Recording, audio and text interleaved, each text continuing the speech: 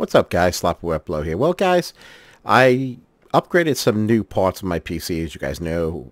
New motherboard, new CPU, and like that. So I had a chance to go through my motherboard and see what kind of little accessories and software that this one has that the X99 did not at that present time. So this thing has Asus Aura.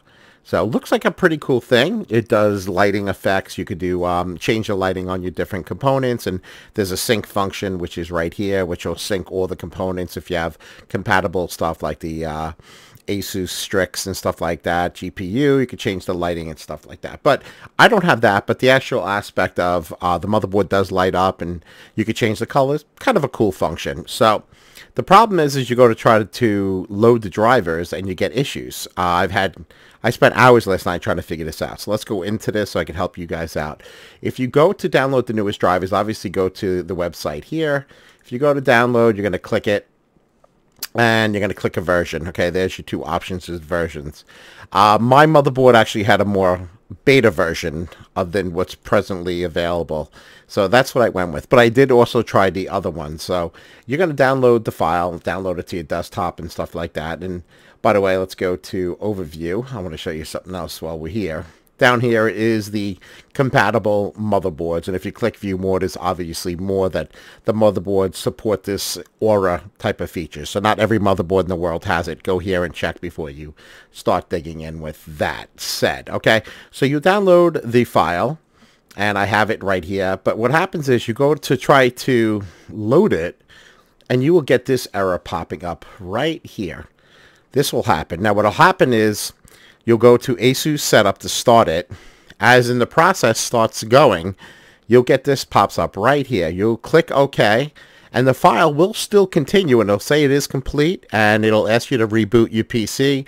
You reboot your PC, you go to start the program that I'm going to show you right here. Here is the program, and it starts up and it will show nothing except this edge strip. That's it. Showed nothing else to me. No matter what I did, it didn't show anything. So let me show you the fix that you need to do.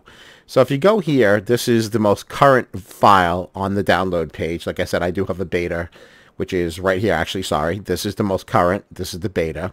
So let's just go to the most current. If you right-click the file, go to Properties, there's one that says Unblock. The file came from another computer and might be blocked to help protect the computer. You need to check this and hit Apply. By doing that, okay, after you're done with that, unzip it, okay, unzip it, and run the Asus setup inside there. When you do that, that error that I just showed you guys will not appear anymore, and you will be able to install it and make it work. And you could actually control your stuff. As you see, the motherboard's still blacked out, but it does work. The functions are working.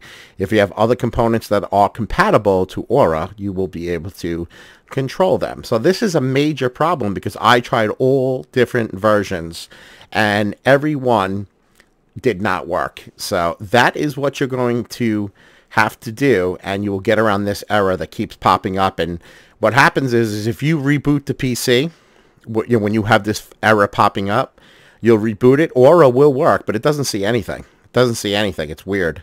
So there is a glitch or something, or it might be with the Windows updates they've done, but that's the problem. Just check that box, apply it, unzip it, load it, and you're going to be good to go. It worked for me. I spent hours troubleshooting. I rewinded Aura to different versions, like all the way back in time to 2016, and unless you uncheck that box, you're going to have an issue. So I just wanted to do a quick video of how to fix that, my friends.